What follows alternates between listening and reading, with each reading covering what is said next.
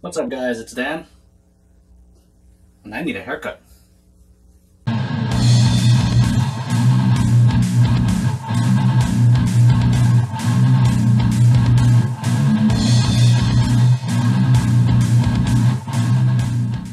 I'm making the skirt armor. I make this thing. This fancy looking belt. It consists of 10mm foam on the outside, and it's shaped to position the skirt armor how I want it to be. And I'm using a floor mat foam on the inside that's spaced from the outer layer, and this part obviously contours me.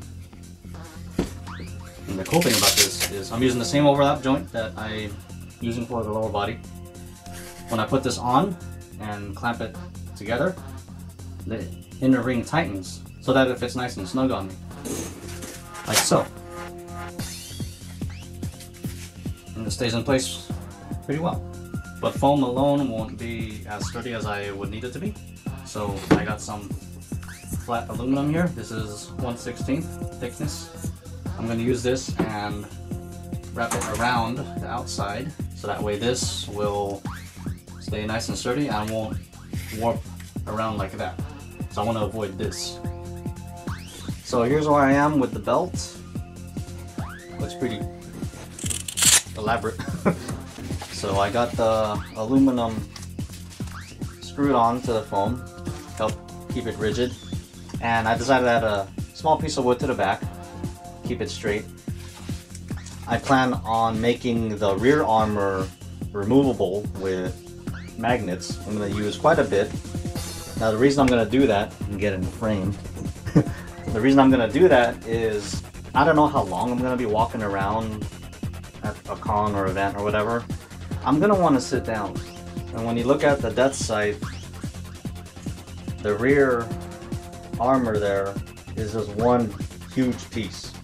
So if that's like somewhat permanently attached, then there's no way I can sit. And I want to be able to sit down, because I gotta give myself a break or my knees might end up aching. The rear armor will be removable. I'll just reach around, like remove my ass plate or butt plate, and then I'll be able to sit.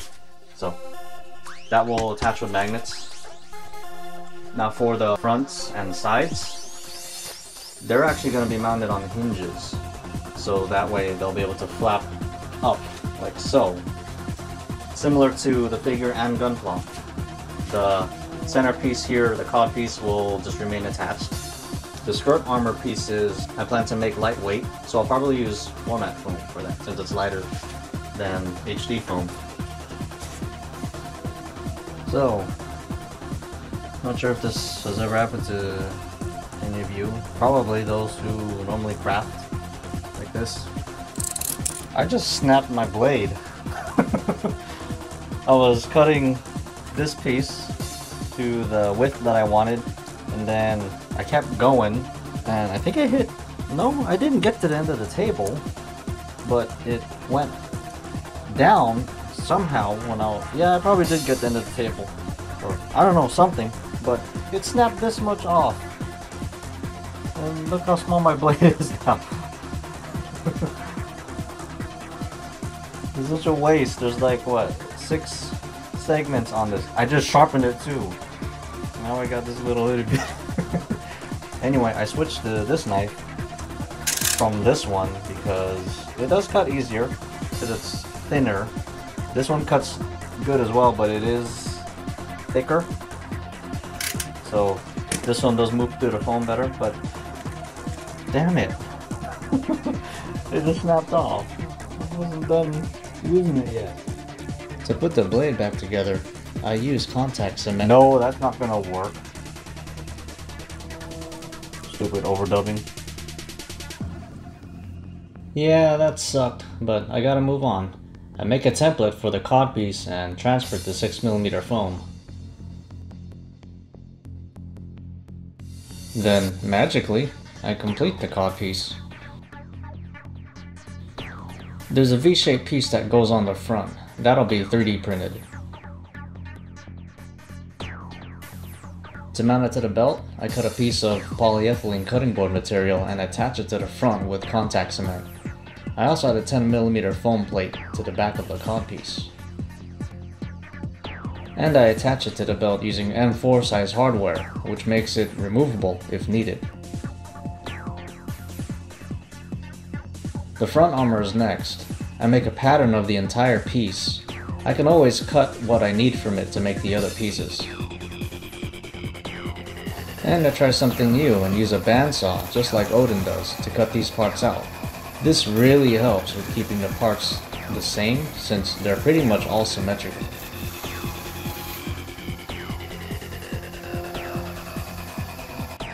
I build up the front armor, and I do both at the same exact time to ensure they're a perfect mirror copy of each other. So here's where I am right now with the front skirt armor. Pretty much just enclosing everything. Got the top piece added. Need to put a panel up here, and then I need to put the piece with the vent that goes right in front. You can see. And it just so happens I'm using the colors that is the color of the front skirt armor, so. I mount the front armor pieces to the belt using pieces of wood and hinges, which allows them to move with ease.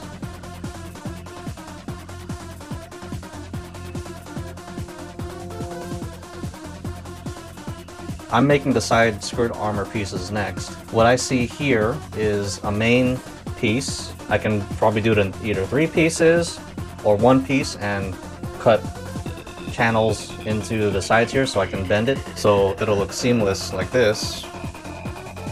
And then I see what looks like a border on the outside, which will be 2mm foam. And these lines will be burnt in. Now these things, they're actually a bit recessed. I may cut those out and then push them in. And then there's a couple circles on the top there that I could just cut out of, I don't know, 2mm and just stick them on there. I pretty much do as I just explained. I make patterns for the side armor. Just the main face and one of the sides is all I need for this, since both of them are actually exactly the same piece. I was only able to cut one of them to be one piece since both didn't fit on the piece of foam that I had. But that's okay. I just need to cut one side and carefully attach it seamlessly. And for the one that is one piece, I cut V-grooves into it so I can fold it into shape. I add the border using 2mm foam and also create the recessed detail by cutting out the sections and pushing them in slightly, and I add the circles that go into them. I mount everything up using small pieces of wood and the hinges. It's key that these clear the lower body when they move.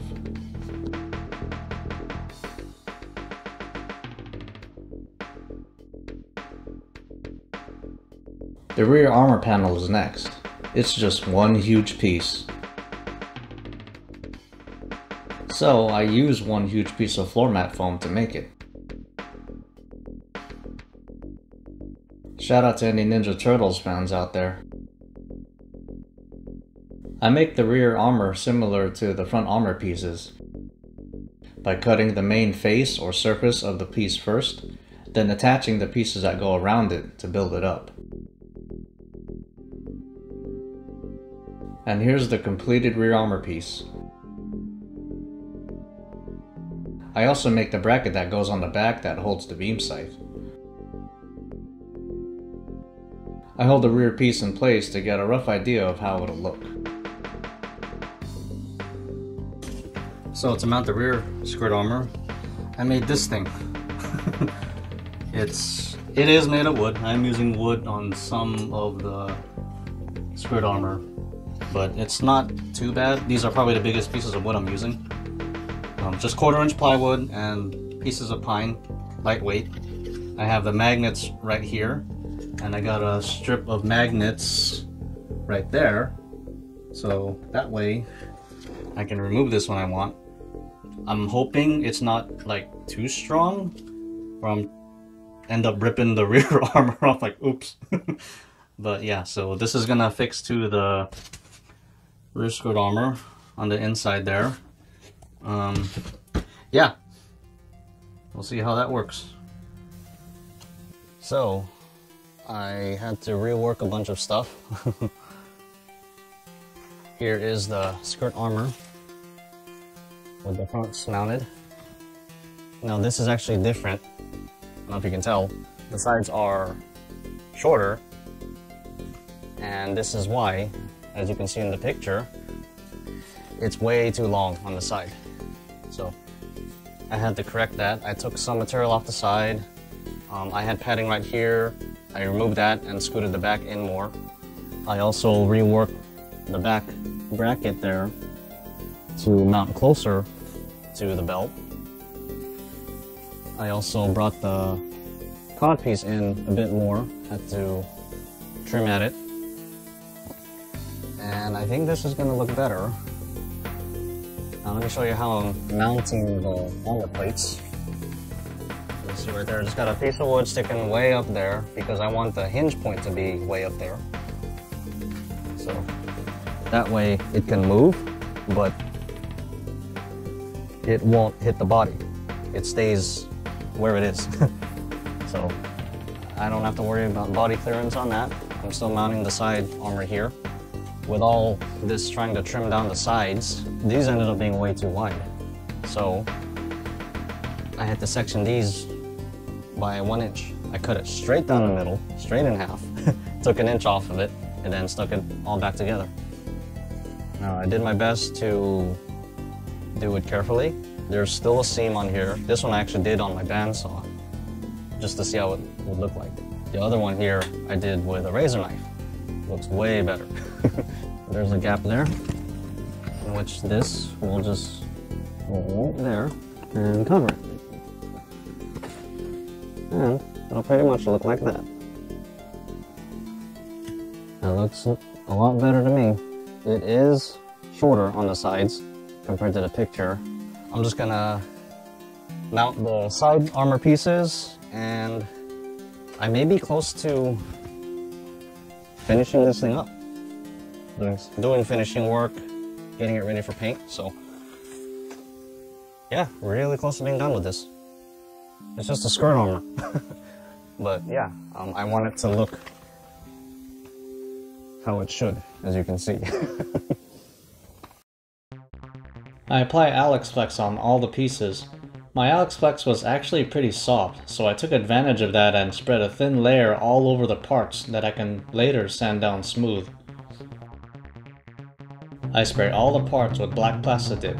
I had just enough for 2 good coats on all the pieces, including the large rear panel. I didn't have enough Plastidip for the belt, so I just painted it with PlatFX acrylic.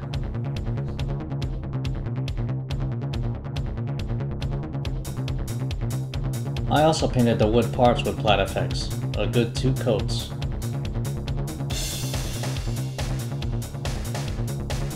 For the aluminum, I decided to cover it with 2mm black foam instead of painting it.